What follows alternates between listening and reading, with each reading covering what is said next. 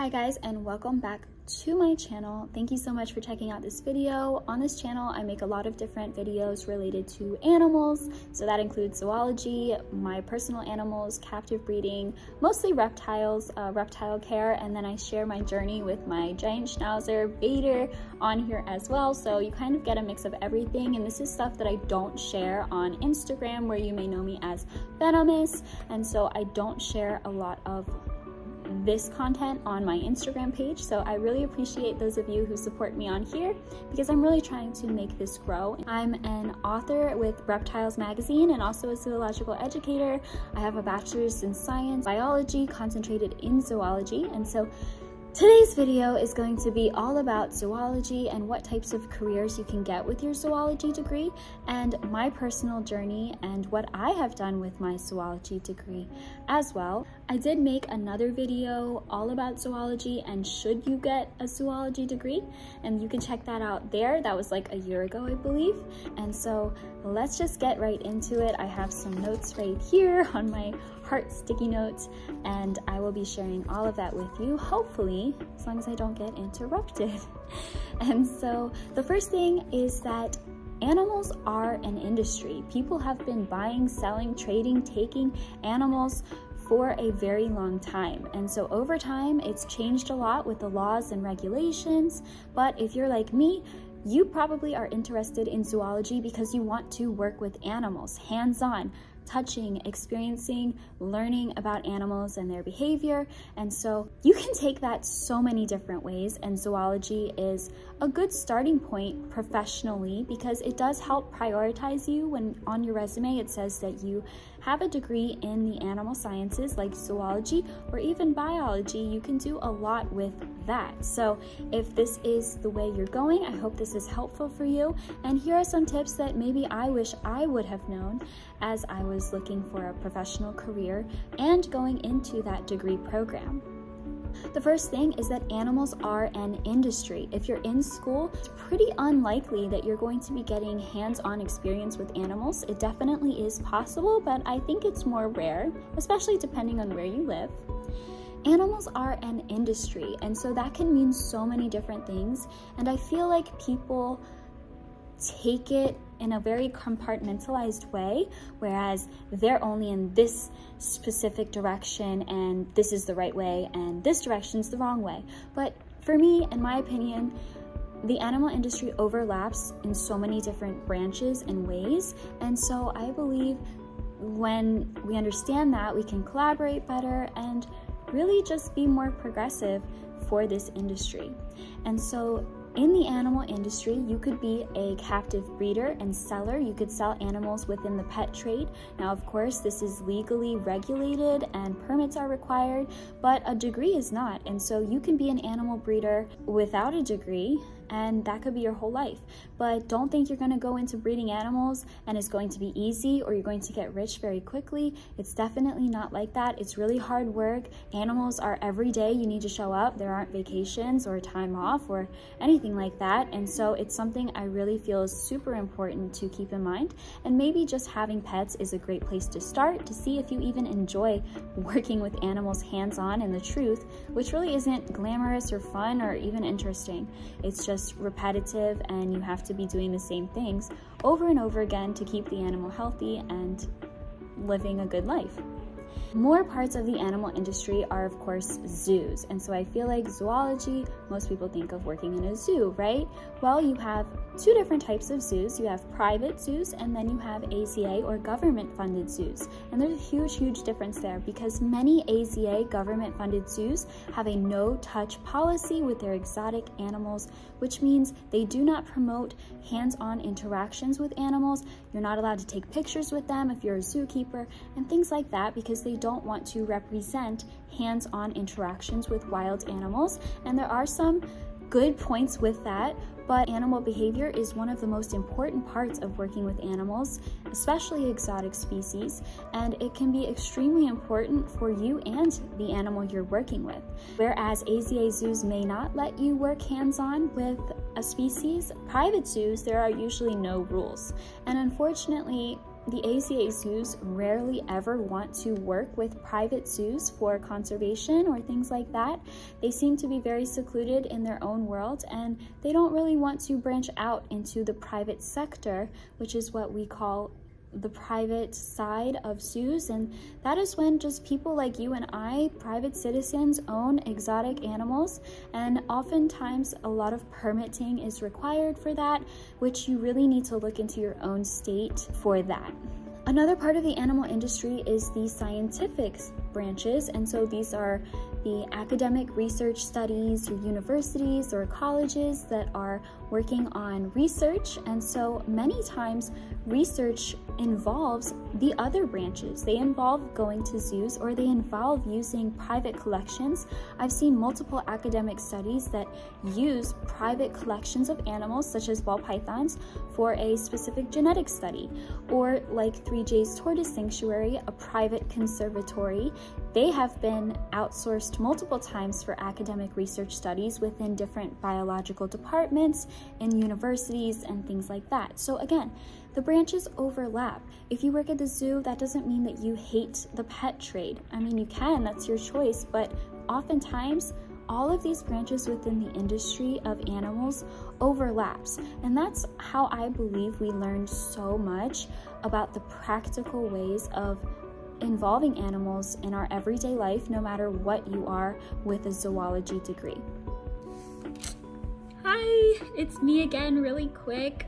After watching this video a couple times during editing, I realized that I left out a pretty important job description with a zoology degree, which are conservation positions.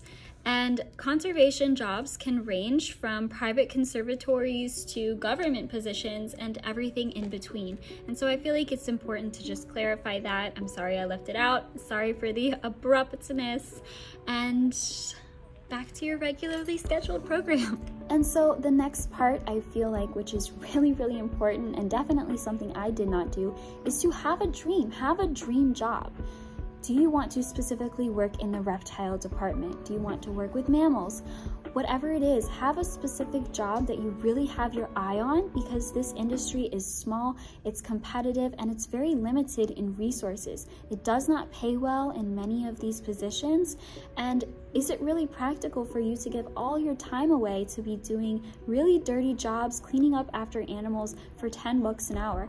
Is that practical to your lifestyle to support you? Because for me, it just was not. And so giving your time away is something that's most ideal when you're in school or you live with your parents and you have that time, which can be extremely helpful, important, and really just help you overall when you're in this industry of exotic animals.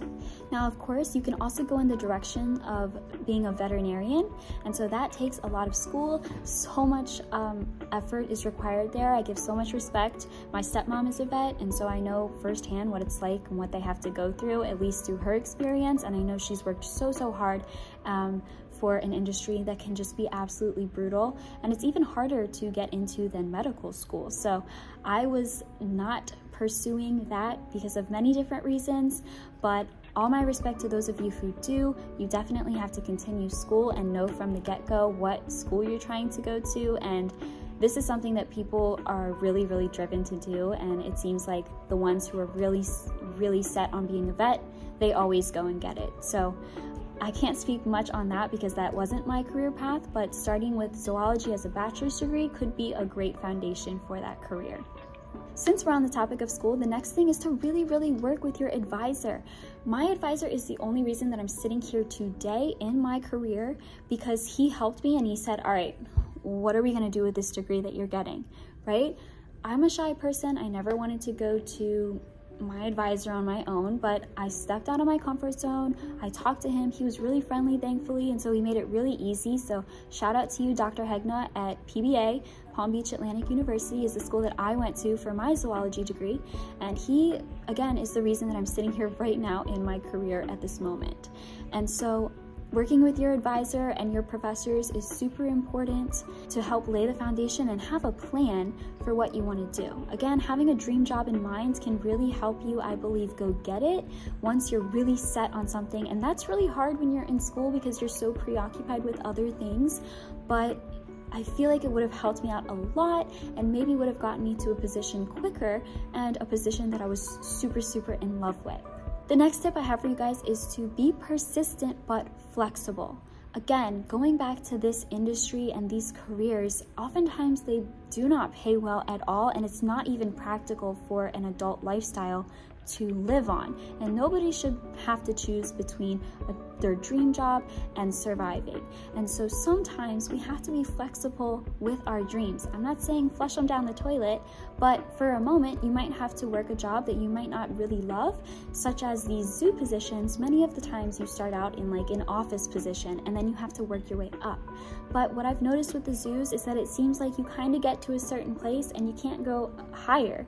And if that is your dream job and you absolutely love it, then obviously there's no issues there. But if that's not what your idea of your dream is, then you might want to step out of that for something that's more profitable for the moment, or something that will give you a different skill set and techniques that you can use to build your resume. Building your resume is really important. It prioritizes you, and it's something I always encourage to make extremely creative and unique and just make yourself stand out. And so again, volunteering, things like that are most ideal when you're in school or with your parents. Otherwise, you have to make time for it in your everyday life, between working and family and whatever else you might have going on.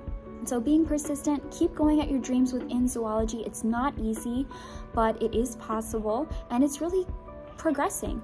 The industry is growing, and so a lot of people within the animal industry are now on social media, and so that has really blown up for a lot of different people, and they've become very successful. But we always want to be representative in a responsible way. Now, when you see Animal Planet or listen on the radio, all of this stuff is edited and designed for entertainment, and the internet really is no different. So many of these people on social media, which is a reason I've kind of stepped back, taking my face off of it a bit more, is because the representation is a little bit blurred when it becomes the internet, because it's all up to the creator.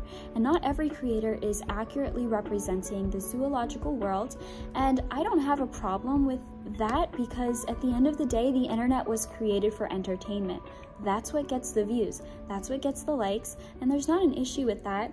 But when it comes to living creatures and misrepresentations actually leading to legislation in different states that actually harm the animal industry, they're taking the rights away from private citizens to own certain species, where this is basically saying, hey, only the government is allowed to own these species and you have lost your right as a private citizen.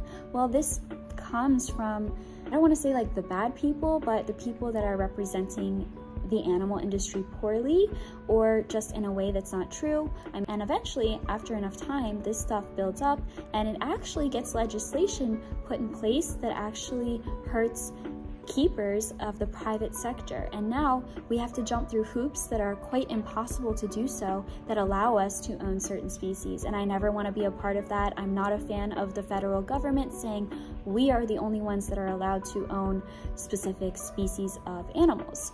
I think that animals are a part of our planet and we should have those rights, at least within our states. And that has been rapidly changing, especially in Florida, which is a hot spot for animal keepers and people who want to work in this industry, because we're one of the few places where you can actually get your hands on some of the most exotic, rare, and dangerous species in captivity. And so it just really makes me sad when I see that the rights are being taken away from the private citizens, and tale as old as time, these large organizations and special interest groups get the priority and get all of the rights. And at the end of the day, that is not about animals or even small businesses. These are just a few of the tips. At the zoology degree, I have gone into teaching. I'm qualified to teach science, and so that is where I have taken my career right now, and I implement zoology in all of my lessons. I have class pets. I'm spreading the truth about animals that they see on social media, especially the exotic species like primates, and especially the venomous snakes. And so it's something I'm learning a lot still, but I've really come to have a love for it. I hope to be a part of the positive representation within zoology and zoological education and hands-on experiences with animals, which I think that we should all have the right to do. And so I'm not sure if I missed anything here. But thank you so much for watching this video. Like and subscribe if you would like. It kind of feels weird to say that, but apparently YouTube likes when you say that. And so that is about it for today. I hope to see you guys next time, and thank you so much for watching. Bye.